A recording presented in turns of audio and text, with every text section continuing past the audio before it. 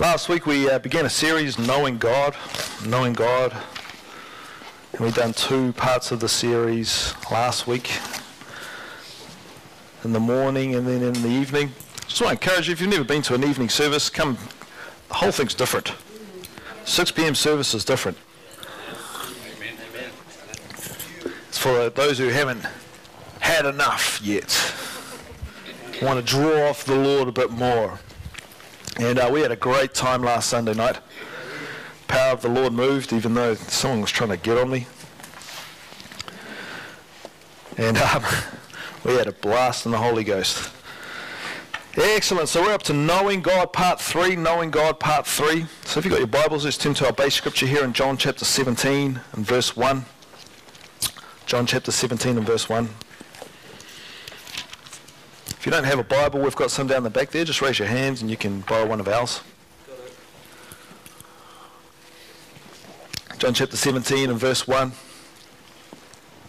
And it reads, Jesus spoke these words, lifted up his eyes to heaven and said, Father, the hour has come. This is quite an interesting chapter because there's not many times where we actually get to see Jesus praying to Father God. Usually he says he went by himself up the mountain to pray. And that's all we ever hear of it. And so this time it's explicit. John the Apostle has written down some details of what Jesus was actually praying. And so he says, the Father, the hour has come. Glorify your Son, that your Son may also glorify you. As you have given him authority over all flesh, that he should give eternal life to as many as you have given him. And this is eternal life, that they may know you. That he should give eternal life to as many as you have given him. And so knowing God and eternal life are synonymous. Synonymous. Eternal life and knowing God are synonymous. And so we've been looking at some issues about what it means to know Father God. And one thing that we covered last week is that our knowledge since we were born was determined by our 5 senses. We are born into the sense realm, and our understanding of the world is gauged by what we can see, what we can smell, what we can hear, what we can taste and touch. We know gravity begins to work when we jump off the bed and land awkwardly on the ground. And so we begin to understand that you know, we avoid the holes in the ground now because we understand if we try and walk over the top of it, we'd fall into it.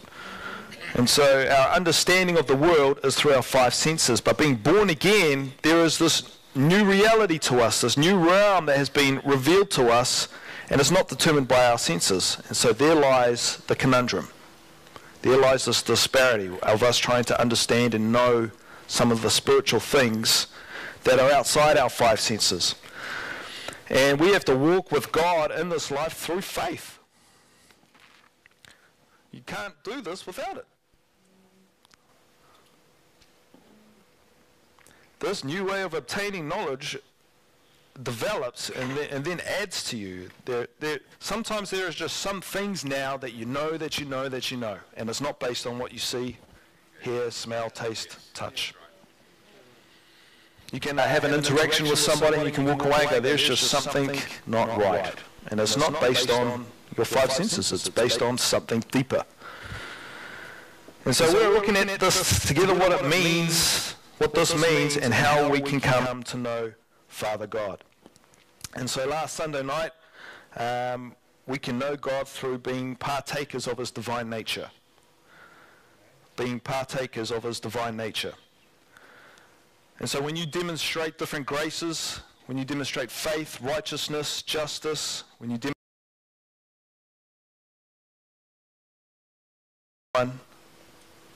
or you may even forgive somebody that doesn't even deserve to be forgiven, you partake of his divine nature.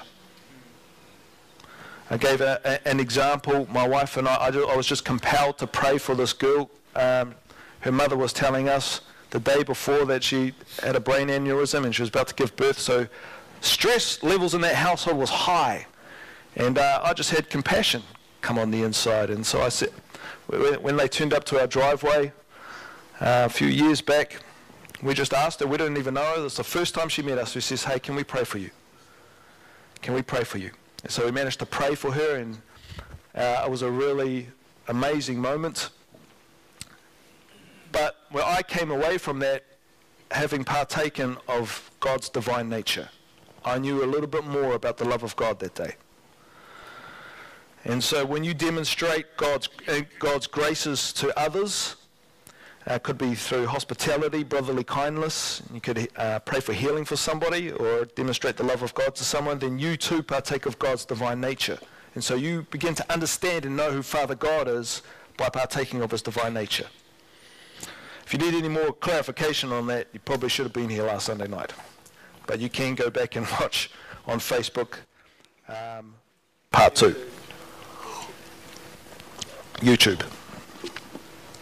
All right, so we're moving on. So we're going to be looking at knowing God through abiding.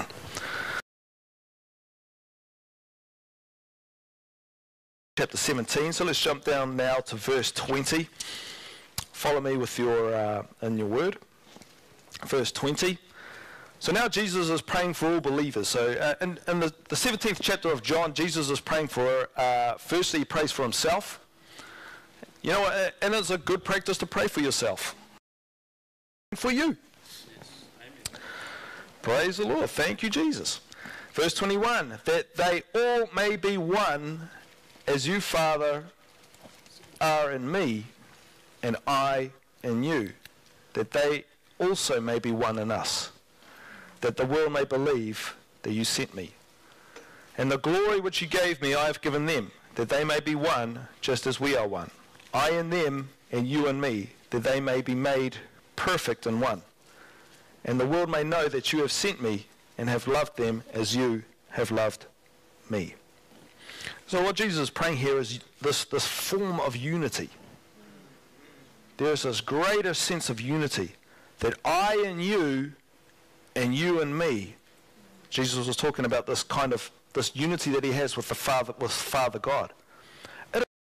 Some of the disciples says, show us the Father, then we'll believe. Show us what he looks like. Open up the heavens and let us see him. Jesus says this, if you've seen me, you've seen him. I don't do anything on my own accord. Everything I do is of Father God. Everything that I say is of Father God. If you've heard me and you've seen me, then you've seen the Father. I can't think of any other better demonstration of unity than that. And so this is what Jesus is praying over all believers. Just as I and you and me, Father God, I pray for that kind of level of unity for all believers, that they come together to be as one. And that's a powerful, powerful thing.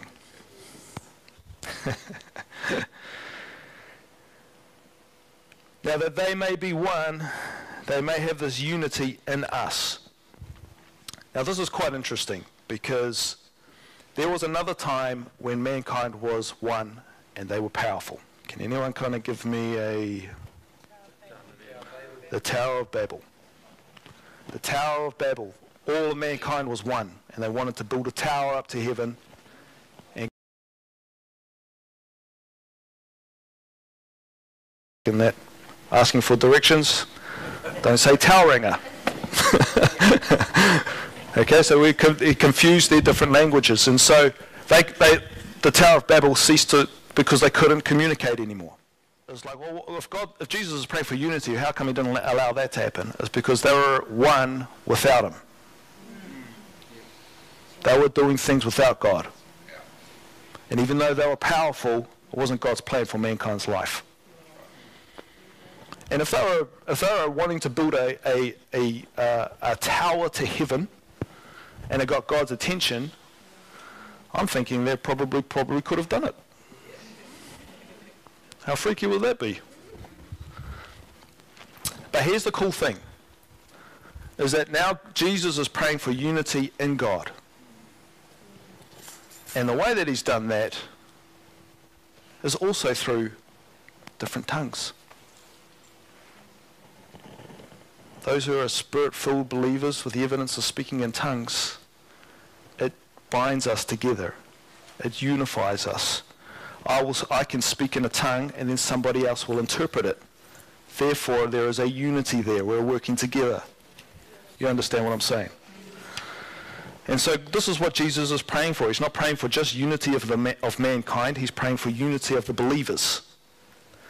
So we're praying for unity for the believers in him. And so God divided man by mixing his tongue, but now his tongues is what unifies or unites the spirit-filled believers. Are you with me? All right, so let's have a look at this example here in Acts chapter 4 and verse 21. Acts chapter 4 and verse 21.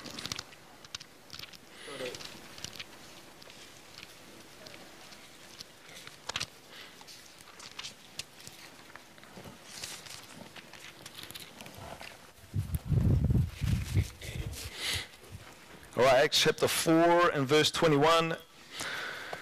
So just I'll give you a bit of a background here. Peter and John went up to the temple to pray, and there was this man who was begging, and he was lame from birth. They just carried him out there and dumped him at the gate of the temple. And so he had asked alms from anybody who would pass by, and Peter and John happened to go up to the temple to pray. And so it caught their attention. He says, I want you to look at us. And so the lame man looked at them and he says, silver or gold I have none, but what I do have I give to you. In the name of Jesus Christ of Nazareth, get up and walk. And this man was miraculously healed. Miraculously. The charge in the ear of the anointing to heal at that time was powerful. There was no kind of, I've seen miraculous healings where people have been pulled out of wheelchairs and stuff, and it takes them a while to kind of get their legs sorted out because they haven't used them. The muscles are sore and the muscles are weak. But here, he went straight to running and leaping and praising God. He was just like, it's probably the greatest thing he could ever feel, was just this freedom to move and not be carried around and be dependent on strangers. He was now mobile. Praise the Lord.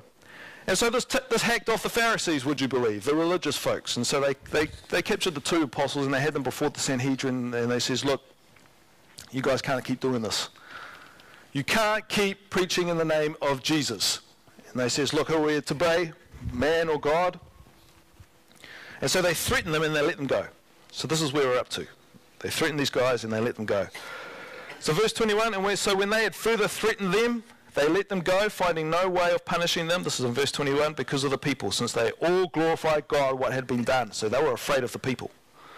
Verse 22, for the man was over 40 years old on whom this miracle of healing had been performed. And being let go, they went to their own companions and reported all that the chief priests and elders said to them. So when they heard, they raised their voice to God with one accord. They were one. And said, Lord, you are God who made heaven and earth and sea and all that is in them, who by the mouth of your servant David have said, why did the nations rage and the people plot vain things? Kings of the earth took their stand, and the rulers were gathered together against the Lord and against his Christ. For truly against your holy servant Jesus, whom you anointed, both Herod and Pontius Pilate, with the Gentiles and the people of Israel were gathered together. Do whatever your hand and your purpose determined before to be done.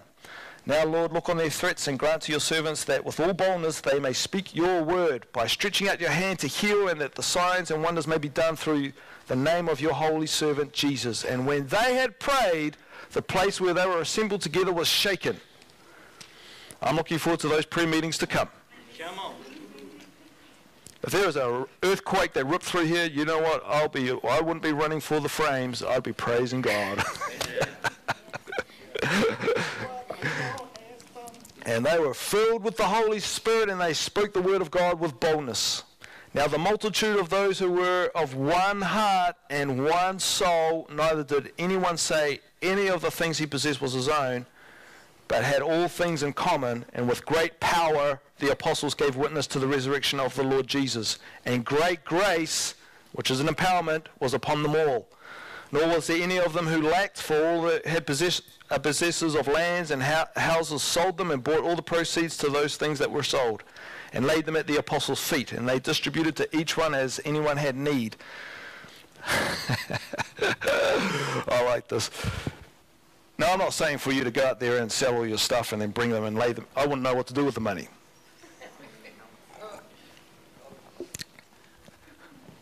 And I was listening to Jesse Duplantis yesterday, and he was talking about the rapture. He was talking about the time where the Lord was going to come and take us up to heaven.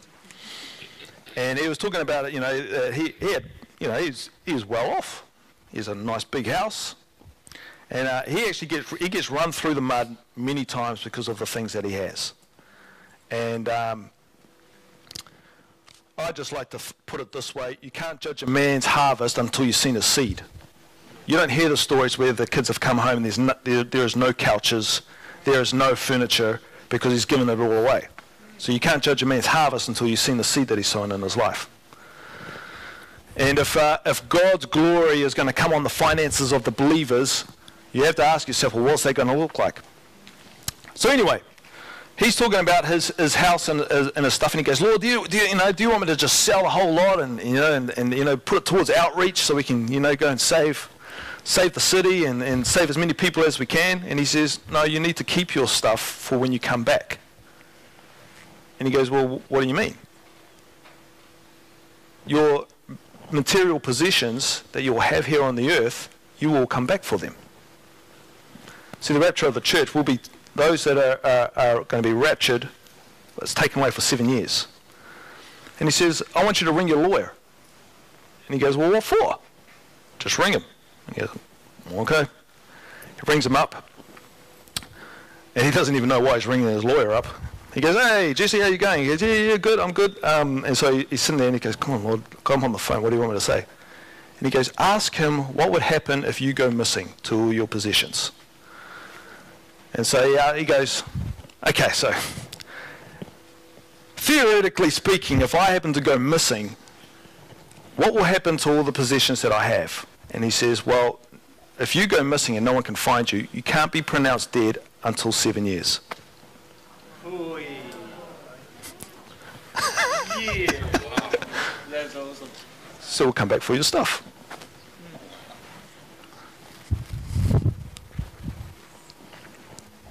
Anyway, that was a side. That was for free. Has nothing to do with what we're talking about this morning. Okay, so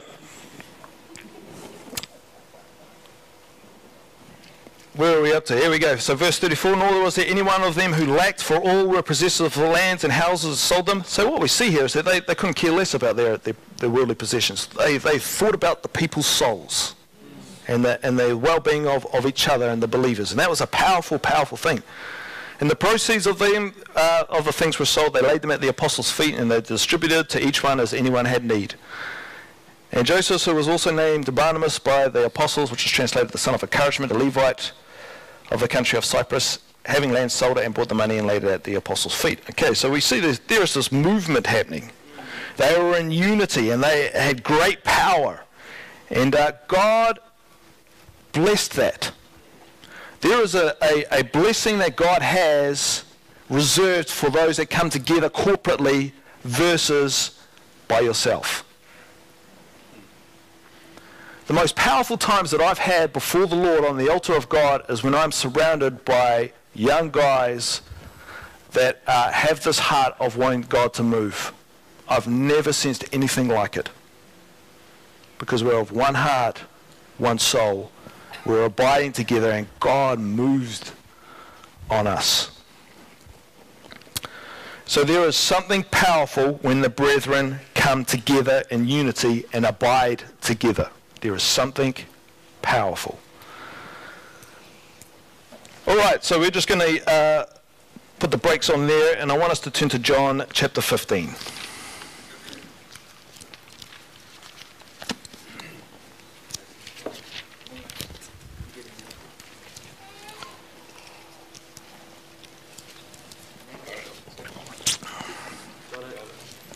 John chapter 15 and verse 1. says, so this is in red. So if the letters are in red, what does that mean? Jesus is speaking. Very good. All right, so Jesus is speaking, and he says, I am the true vine, and my Father is the vine dresser. Every branch in me that does not bear fruit, he takes away, and every branch that bears fruit, he prunes that it may bear more fruit. So it says here, Jesus is the true vine, and Father God, some other translations use the word, so we've got vine dresser here, but also uses the word husbandman or farmer.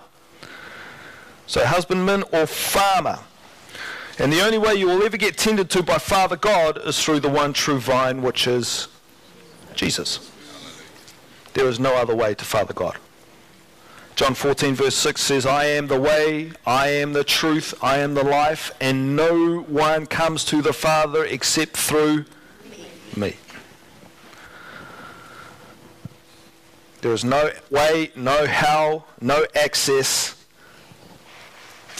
to God. And you know what?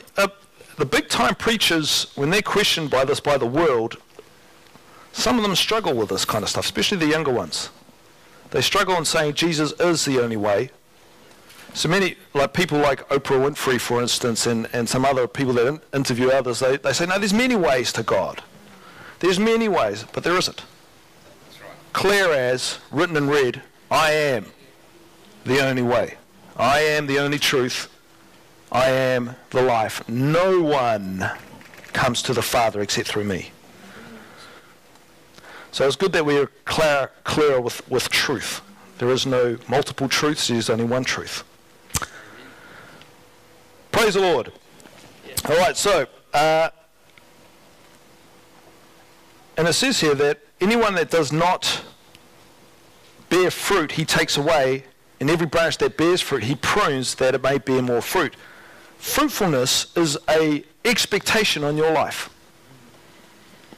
God is expecting fruit from your life.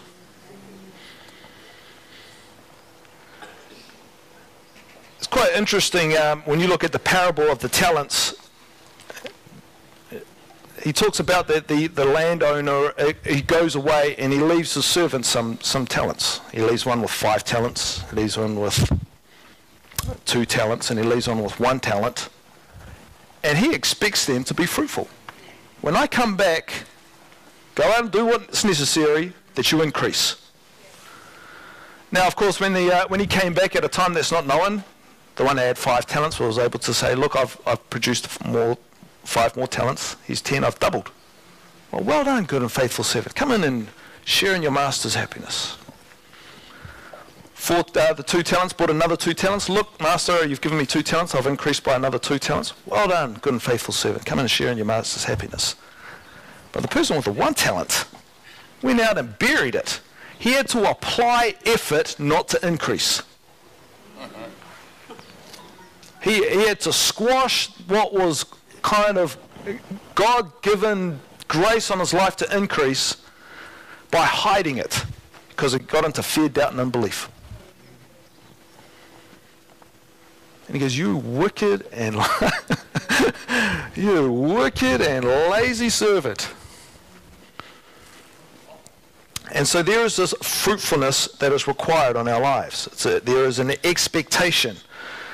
And if not, there are severe consequences. So in God, you have to apply effort not to increase. It is who God is. God increases. Wherever he is, he increases. He multiplies. He is fruitful. If God is in your life, then you are primed to increase. We have never been so well off. My family and I. Well, in comparison to the world, we're not like Elon Musk, for instance. But we are financially free.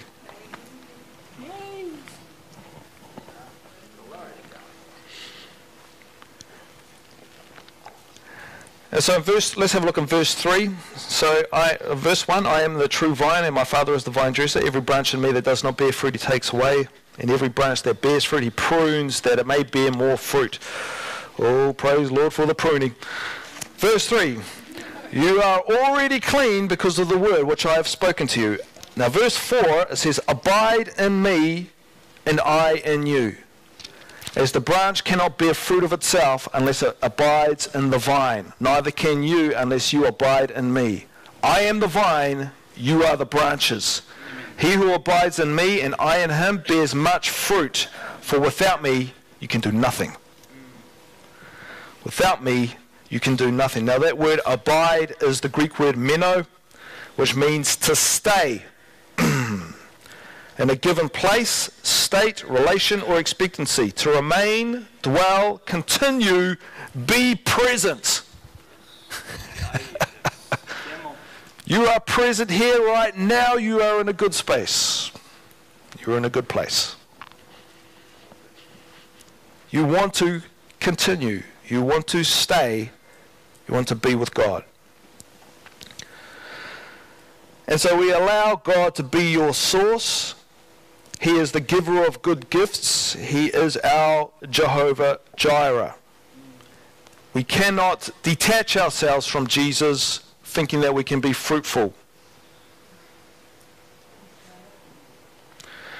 Ephesians 1 verses 22. I just have a look at this.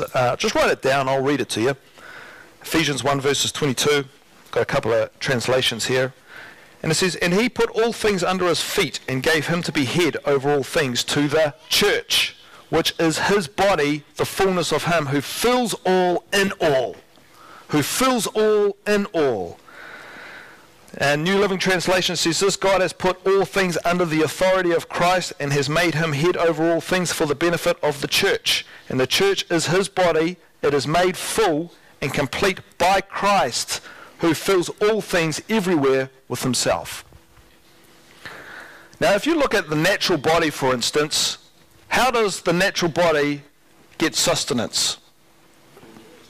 Through the head, through the food. It gets sustenance.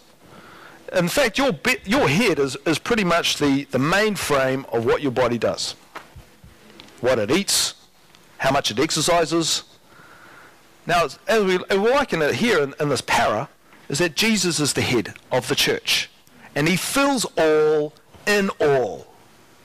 So whether you're called to be a finger, whether you're called to be a hand, whether you're called to be a bicep or an elbow, wherever you are in the body of Christ, stick with the head. I can't chop this finger off and say, go and be fruitful. It'll just lie on the floor for a little bit, and then it'll just perish and die. It needs to be attached to the body.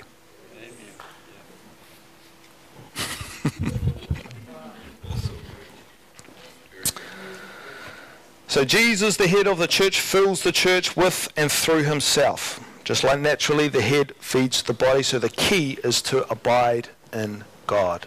Stay with him. I don't know about you, sometimes we meet believers who used to come here, backslidden, and you have this kind of awkward, I don't know how you feel about it, but there's this kind of awkward interaction about, okay, what do we talk? You're so passionate about God because you love God, because you're present in God and you want to tell him all about the good things God's doing, and then at the same time you're thinking, so here's a key question that I kind of, if you have the courage to ask, because sometimes they talk about negatively about church. Church doesn't do this, church doesn't do that, the people are unfriendly, they leave you out, blah, blah, blah, blah. I heard it all.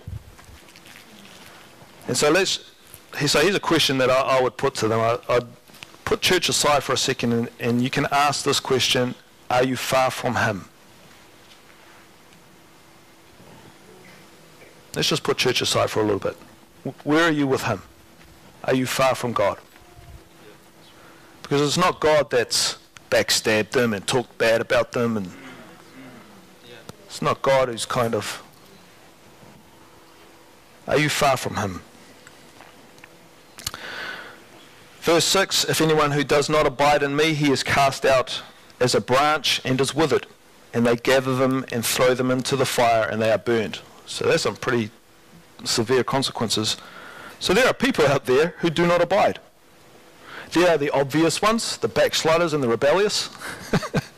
They're just, some of the worst people out there. They do the craziest sinning, backslidden Christians.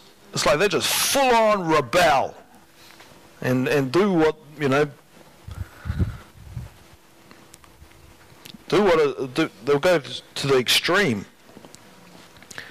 But here's, I just want to address this. There's the not so obvious of those who don't abide. They're not so obvious. And these are the people that live in disobedience. I heard of this instance, this guy, he refused God 20 years because he thought God was calling him to China. He says, nope, I'm not doing it. And he just lived this half-life of Christianity, too afraid to go before God and ask God about some serious things, or even to grow on it. And then finally, after 20 years, he just decides he couldn't do it anymore. He couldn't just sit in church here and just live with this guilt of not submitting to God. So finally, he submits to God and says, Lord, if you want me to go to China, I'll go to China. God says, I don't want you to go to China. I just want you to be willing. Just want you to be willing. The word talks about this. There are some that take the form of godliness, but deny the power thereof. There is this silent unabiding, and it hides behind a facade. Jesus rebukes the Pharisees in Matthew 15 verses 8 to 9. I'll just read it to you. It says, these people draw near to me with their mouth and honor me with their lips, but their heart is far from me. They teaching as doctrines the commandments of men. And people can disconnect in their hearts, but they carry on as if nothing's happened. A disconnect. It's quite interesting. Israel, during the Exodus, stood at a crossroads with God.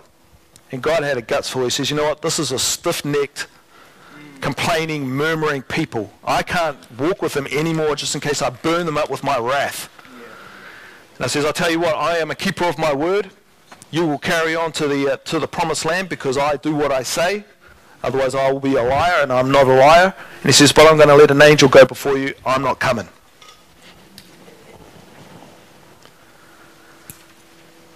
And unfortunately, there's many people in the church that just says, oh, yep, okay, let's do it.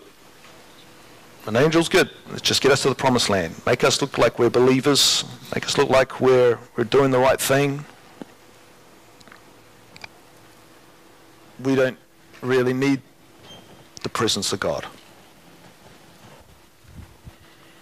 But Moses says this. He says, you know what? If you're not going with us, then we're not going. We'll stay here. Let's just figure this out. I know you're upset with us. Rightfully so. It's quite interesting. Some of the dialogue between Moses and God, he goes, these are your people. And Moses is like, no, these are your people. I was minding my own business out there farming out in the wop-wops somewhere, and you came and got me to come and get these people. They're your people. Imagine being one of the Israelites hearing that conversation. Gotta make you feel good. Feel the burn. But people can do the same thing every week here at church. There's a disconnect on the inside where things, we just put this front on. Looks like everything's all good. And yet our connection with God has somehow disconnected.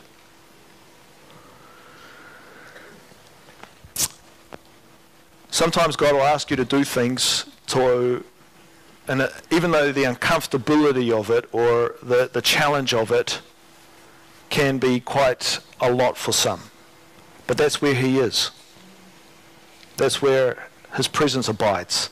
I remember early on in my walk with the Lord, I'm sitting here and I was listening to a preacher talking about forgiveness.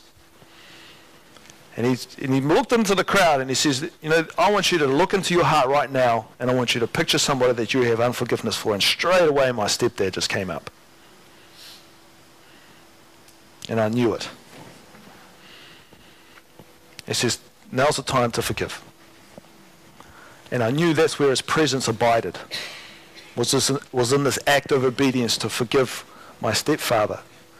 But when you refuse that, when you refuse it, and he says, no, he's done too much things wrong, There's too much abuse with me and my brothers, and there's too much of this and too much of that. I just can't do it.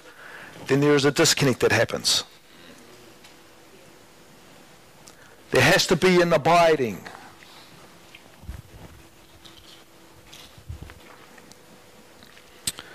And so, praise the Lord, I through the love of God, you can't forgive people that have traumatically hurt you in your own strength. You have to do it with the love of the Lord. And even if it's the hardest thing in the world, you just get before God and just say, Lord, I can't do this by myself. I need you to help me. And you walk it out, and that's where he is.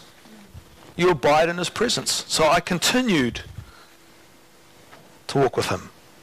Continued to be attached to the vine. I continued to walk in his graces. To abide. So what does it mean to abide? What does it mean to abide? Like actually. What does it look like actually? I've shared this a number of times, but early 2019 was probably the most challenging time for me as a minister of the gospel. I've only been pastoring for 1 year, but we had three funerals in a row of people. A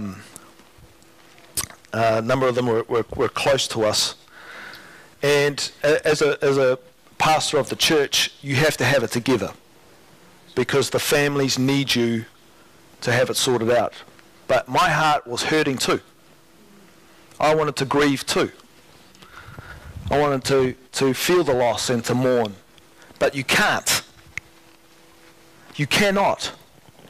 There is a place where you just have to keep it together for the sake of the people. And that's the cost of leadership. It's a high price. I was at a Ministers Association meeting last week, and the ministers were talking about that. You know, where is the, who do they talk to about wanting to vent about stuff that happens? I mean, they get dumped on.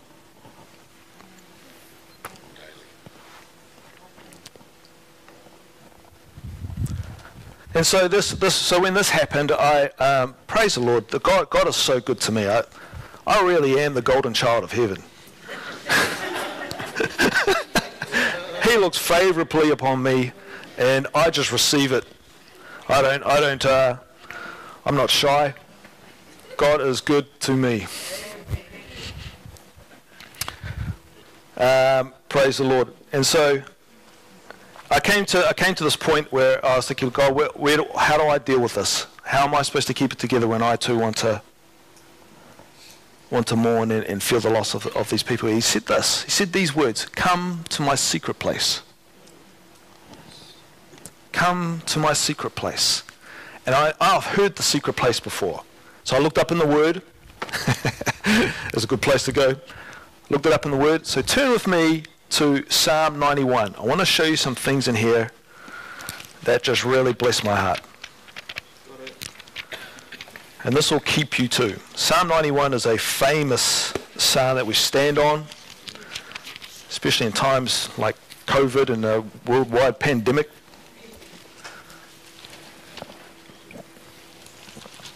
Psalm 91. So it says this: "He who dwells where in the secret place of the Most High shall abide under the shadow of the Almighty. I will say of the Lord, He is my refuge and my fortress, my God, in Him I will trust." Now this is the cool part about the word abide here. In the Hebrew, the word abide means lun, L-U-W-N, lun. And it means this: to stay, to lodge, to be obstinate. And here's some other words. This word lun is so packed. It is, for such a short four-letter word, it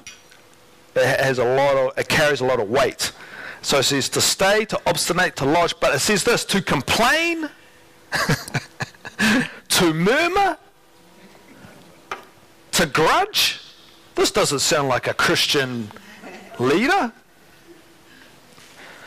To complain, to murmur, to grudge, then it says to tarry, then to endure, then to continue. Now, all these words don't seem to kind of match up together, but this is what the word loon means. And they all connect. So here in the secret place, I was able to complain to God about stuff. I was able to vent. I was able to murmur. I was able to grudge. But I tarried for a little while. Then I saw that I was able to endure. Then I'm able to continue. Come and abide with me, saith the Lord. So where do leaders get to mourn? Where do leaders get to complain and about their hardships? Here in the secret place. Here in the secret place. The secret place is the most inner place of Father God, and that's only afforded to the sons of God and daughters. You are covered and protected here by his wings. It is a refuge. You are shielded. If you read all of Psalm 91 here, it gives you a description. You're also guarded by angels. Isn't that awesome? It's like a secret place where you can just come in and let go. Oh, God. Why was this happening? You can read it with David. If David goes, oh, I'm surrounded by my enemies. They laugh and they mock me. He's in the secret place. Venting, complaining, murmuring. But God is so gracious, he's able to kind of hold you in that. Wow. Until you're able to endure. See it from his perspective. And then continue. Because you are partaking in his divine nature. Are you with me?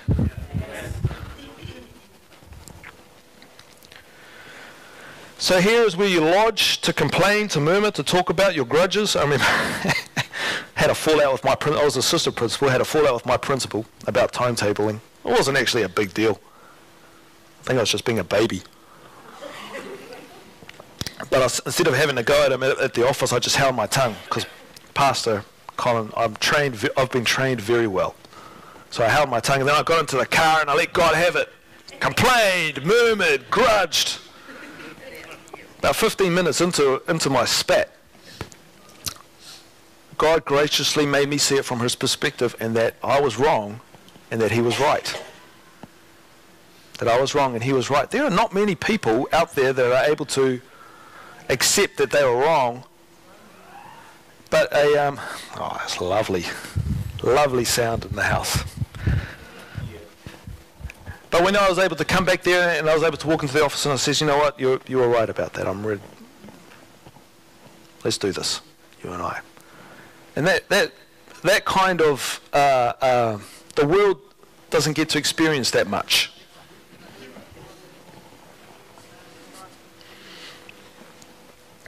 So if a leader, you cannot afford to wear your heart on your sleeve sometimes.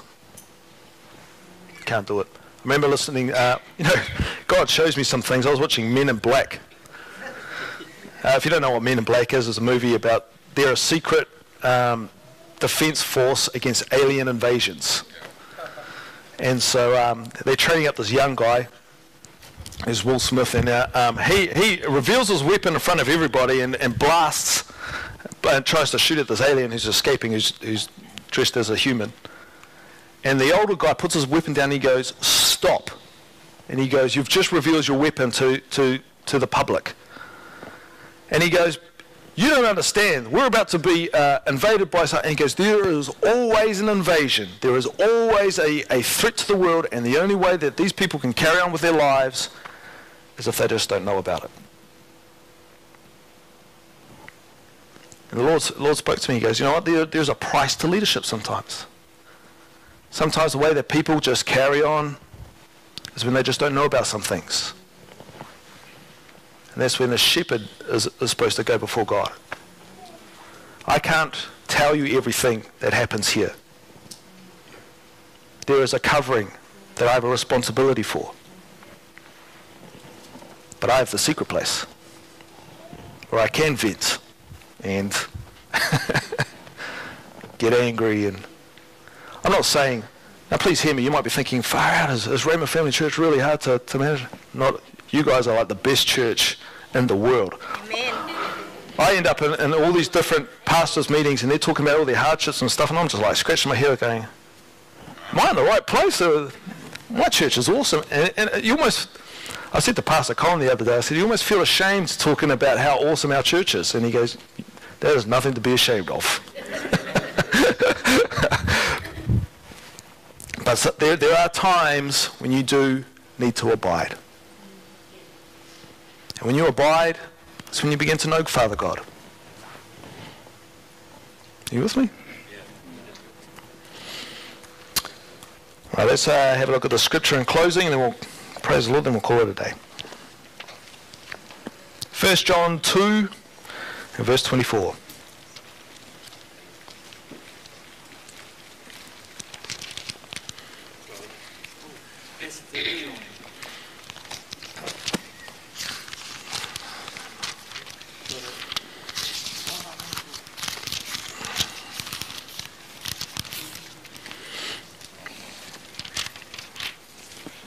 Okay, 1 John 2 and verse 24, it says, therefore let that abide in you which you heard from the beginning. If what you heard from the beginning abides in you, you will also abide in the Son and in the Father. Hold fast to the truth. Hold fast to Jesus. Don't let anybody talk you out of him. And this is the promise that he promised us, is eternal life. These things I have written to you concerning those who try to deceive you.